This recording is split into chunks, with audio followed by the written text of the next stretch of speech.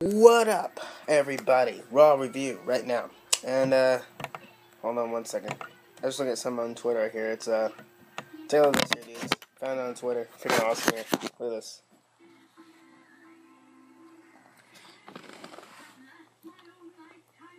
It's kind of funny. Morning, just two dudes hanging out with their titles. Got the ROH World Champion Adam Cole and the WWE Universal Champion Kevin Owens, who looks grumpy. I don't know why he looks grumpy, but on to the Raw review. That was just a little off topic. I was just scrolling Twitter when I saw that. Good lord. But on to the Raw review. It was...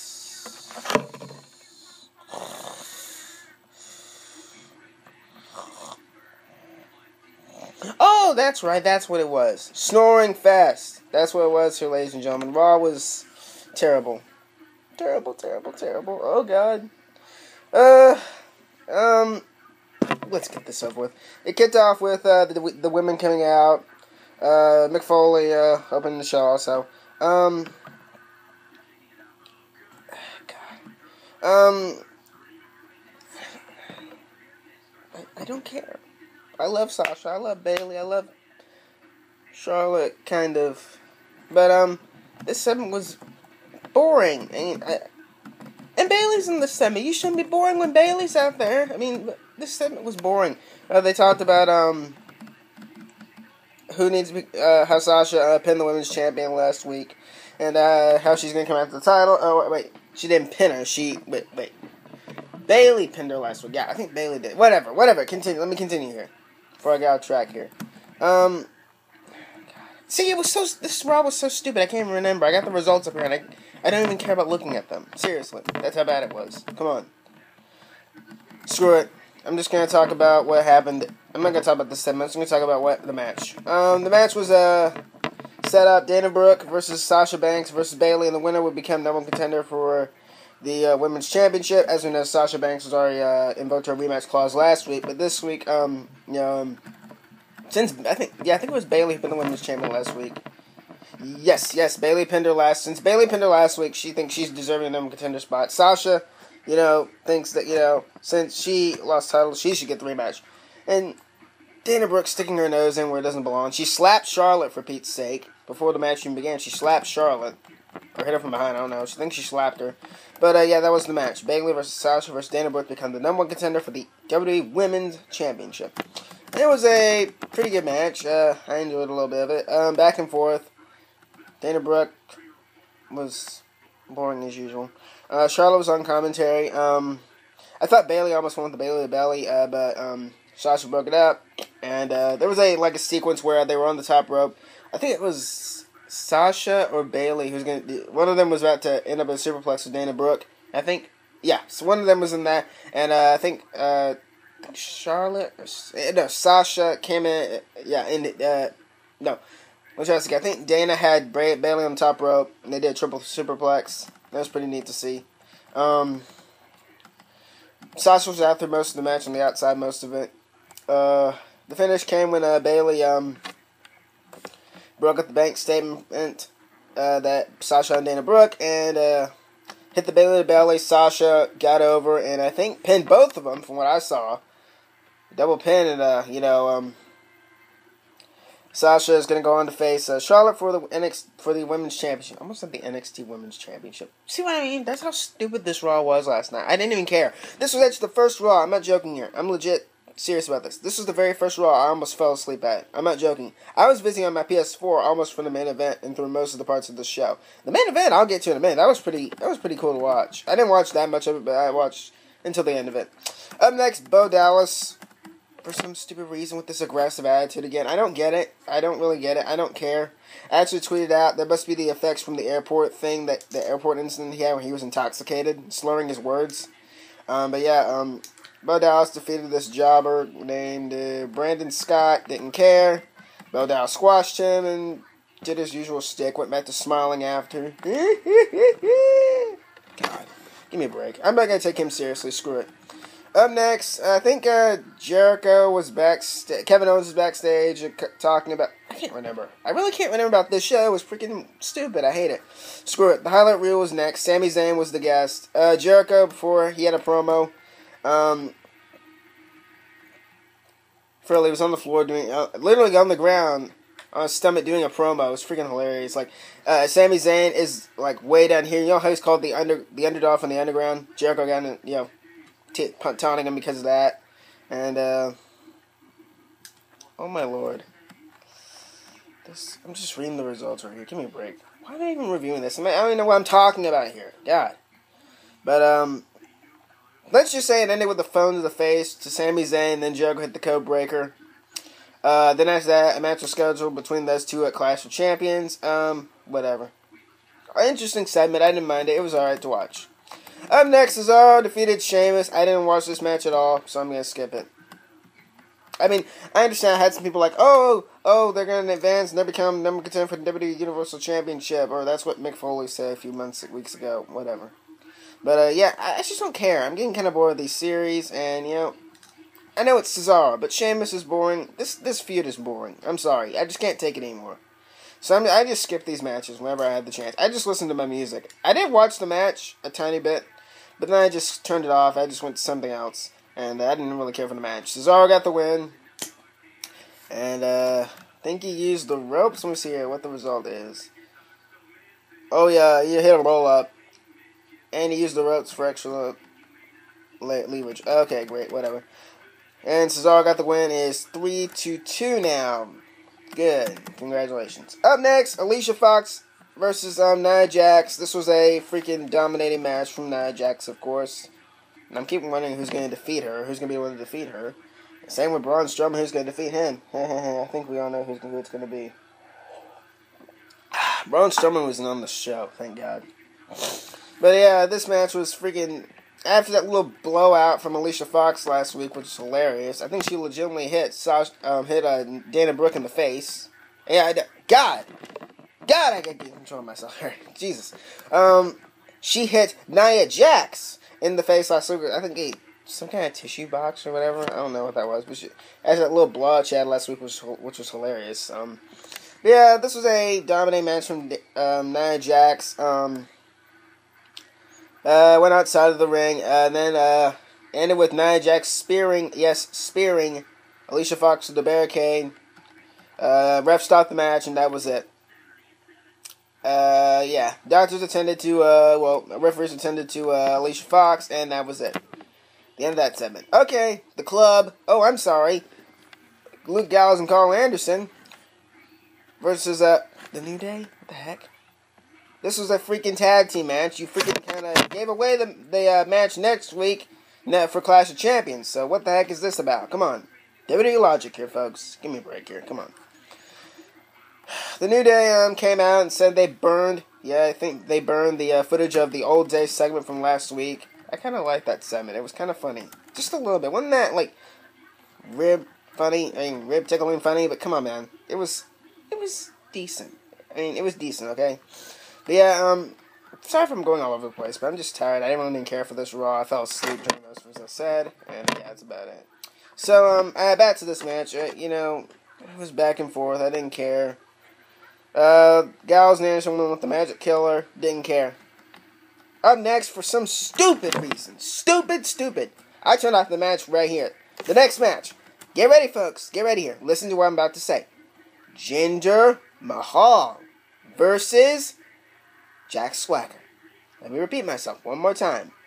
Jinder Mahal, who is at peace with himself for some reason. I don't know why. He just came out and said he was at peace. Screw that. Versus Jack Swagger. Why? Tell me why, Vince. Oh yeah, Vince wasn't even there last night. What am I talking about? Why? Whoever put this. Why? Were you bored backstage? Were you stupid? Or were you both? This match was stupid. Boring. I didn't even watch it. Next thing. Epico defeated Enzo. The heck? There were some good segments between the... Wait, screw it. I don't care. Shining Stars are... Yeah, whatever. They're whatever. I don't care for them. Enzo and Cass are awesome as always. Love Enzo and Cass. Enzo, I think... Where's the promo they cut? Where the fridge is it? A couple of haters. Got a couple of haters. You got a couple of haters. Couple of haters. Couple of haters. No. And I actually wrote on Twitter when he said, "How you doing?" I actually said, "I'm bored."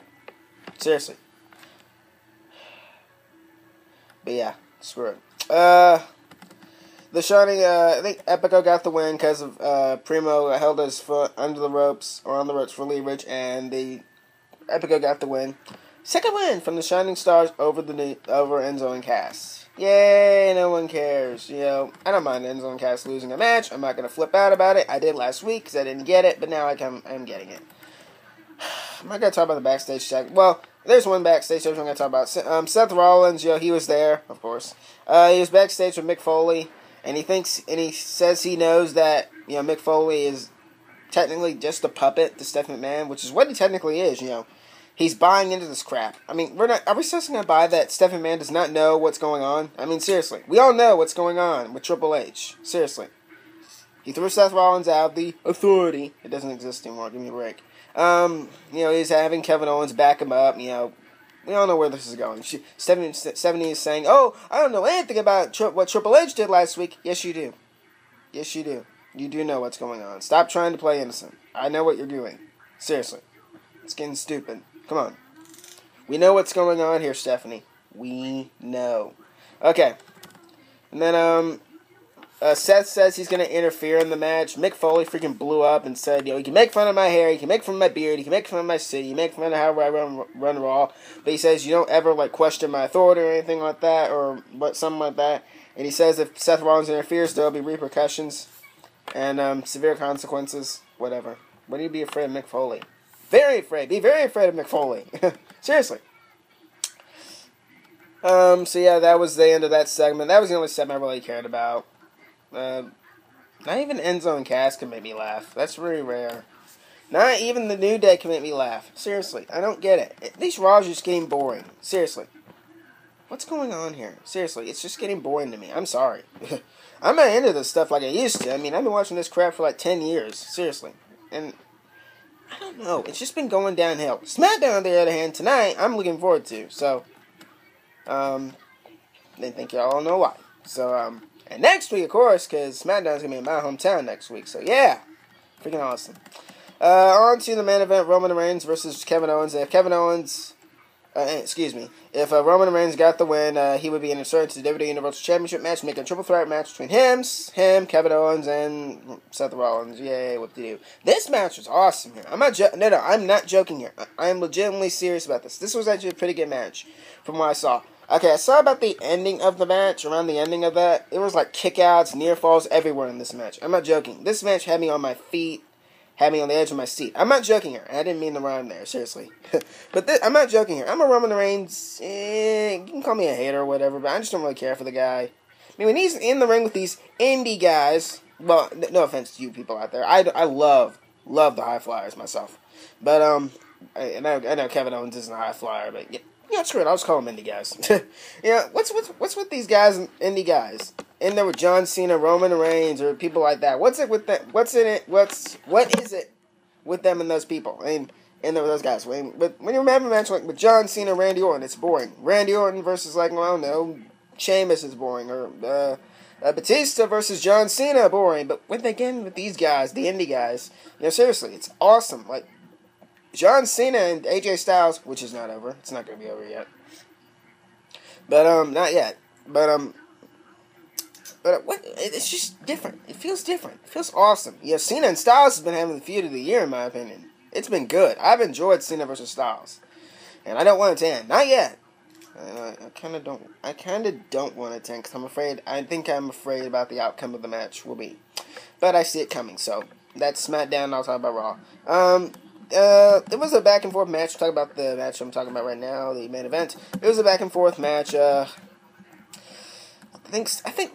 came in. I was playing PS4 a little bit for a few minutes, and I came back, and Seth Rollins, I guess, attacked Kevin Owens. Mick Foley came out and said, what he said backstage, there's going to be consequences for you. You saw Finlay out there. Pretty cool. Finley, these little goons separate Seth Rollins and the general manager, and Mick Foley says he's going to have a conversation backstage. They're going to talk. A very serious talk, apparently, because Mick Foley was pissed. But, I think Roman Reigns, came back to life, I guess, and hit the Superman punch. I thought he had him right there. He hit Kevin Owens kicked out a near fall. I was like, thank God. I almost got freaking very, very, very, very, very worried that Roman was going to enter it. But I got it all right. Rusev came out. As expected, Rusev came out. Roman hit the Superman punch. That distracted him enough, and Owens hit the pop-up powerbomb for the win. And after the match, Rusev attacked Roman Reigns, kicked him like 2 times in the face, put him in the accolade, and had him passed out. And Roman passed out. So the Raw ended with Rusev standing tall over the big dog, Roman Reigns. So, I don't know. Raw this week was... That's what it was. I'm not joking here. I'm serious. It was... Okay, I don't want to hate on it that much, but it was just that. I'm not joking here. I legitimately almost fell asleep during the show, and that is very rare, because I always stay up for every single freaking week. It's just... This show was just boring. I don't even want to talk about the, few months ago with the 4th of July one. Don't even talk about that one. Cringy.